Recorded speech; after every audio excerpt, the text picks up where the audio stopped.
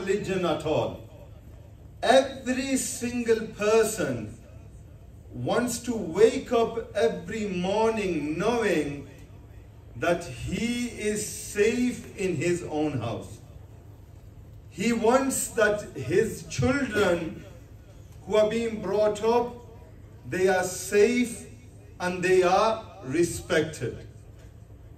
Today, this event which has been organized, this journey of global peace, this journey of love, this journey of harmony is not only for one religion, not only for one sect, but it is for all of mankind.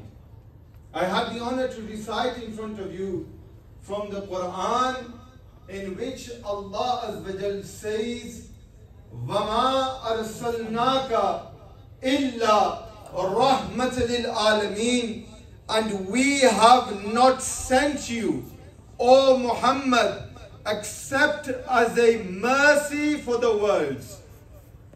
The Prophet of Islam, he is not just a mercy for the Muslims, but the Prophet of Islam, God says that I have sent you as a mercy for mankind, as a mercy for all of the worlds.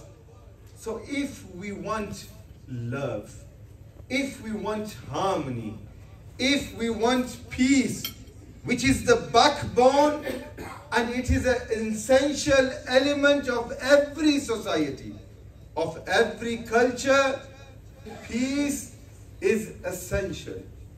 And this is why I am very pleased today to see that people from different religions, different cultures, different backgrounds have gathered here only because we want peace, we want harmony, and we want love to spread not just throughout the world, but especially we have come here being British citizens.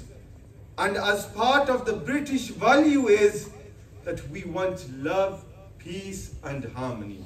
And I would like to end with a saying from Amir al-Mu'mineen, Imam al-Muttaqeen, Ali ibn Abi Talib alayhi salatu wassalam, who was the cousin of the Holy Prophet of Islam. Imam Ali sums up what I think Georgi is doing, what I think everyone in this room wants to achieve. Imam Ali says, a person is either your brother in faith, a person is either your brother in faith, or he is your equal in humanity. These are the teachings that every Muslim is taught and should be taught, because we all want love, we all want peace, and inshallah we are all living together in harmony, and this will continue.